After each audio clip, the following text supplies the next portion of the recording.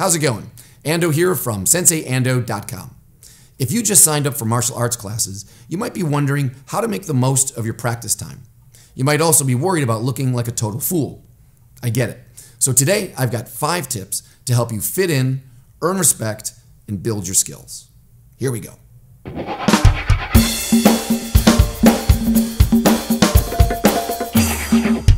Tip number 1, be on time. I can't believe how many students, beginners and even some old timers, who think it's okay to just stroll in late, take 10 minutes to change their clothes, and then expect class to just stop when they make it to the mats so they can catch up with what's going on. Not cool, man. Show some respect and be on time. Even better, show up to your class early. Give yourself time to get a drink of water, say hello, change your clothes, warm up, and get your mind focused on your training. That's not just good for your learning, it shows respect for your teacher and your fellow students. So get to class early, and if you can't do that, at least be on time. Tip number 2, keep it clean and safe. I hate to say it, but every martial arts class has at least one student who stinks. And heads up, if you can't think of who that person is, it might be you. Don't be that guy.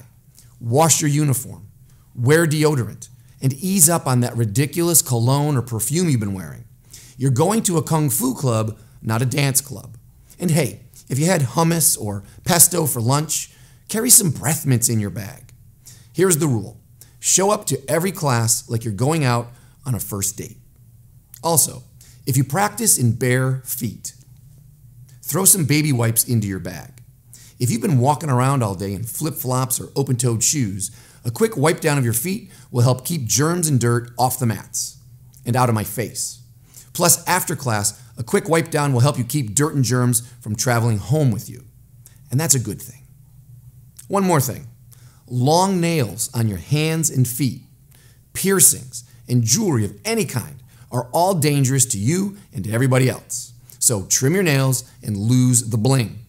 If you do happen to get cut or scratched, I also recommend carrying some Band-Aids and athletic tape in your bag. Getting blood on your uniform might make you feel cool, but getting blood on my uniform? No, not cool. Tip number 3, bring a notebook. This tip is so obvious, yet most people don't do it. You had a notebook for every class in your academic school, right? So why wouldn't you have a notebook for your martial arts school?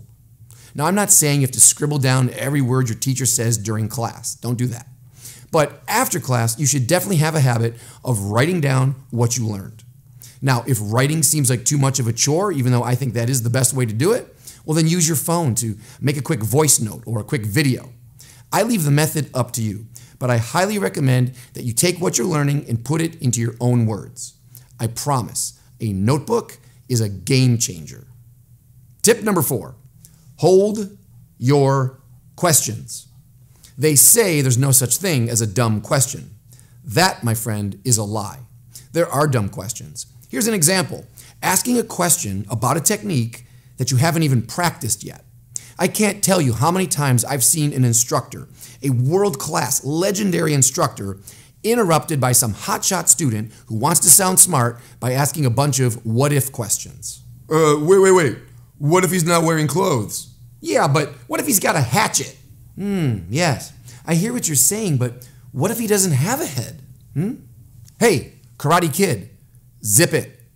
The answers to all of your questions will be revealed by practicing, not by talking. Let's get this straight. A teacher's job is to show you an idea. The student's job is to take that idea and then go practice and explore it. If something's not working, or if something is discovered, then you can ask a question. And that's going to be a smart question because it's based on experience, not imagination. So, remember this. Listen first, practice second, question third.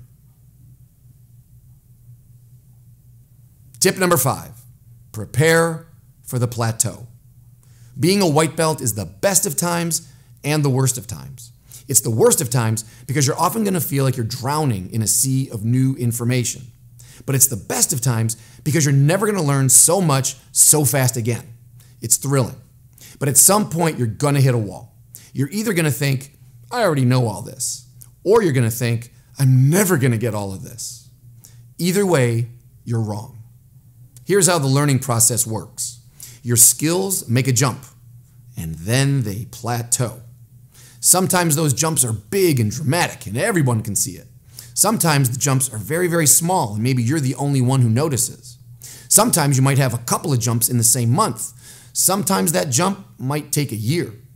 Sometimes you might think you're actually getting worse, but you're not. It's just how it goes. So don't give up.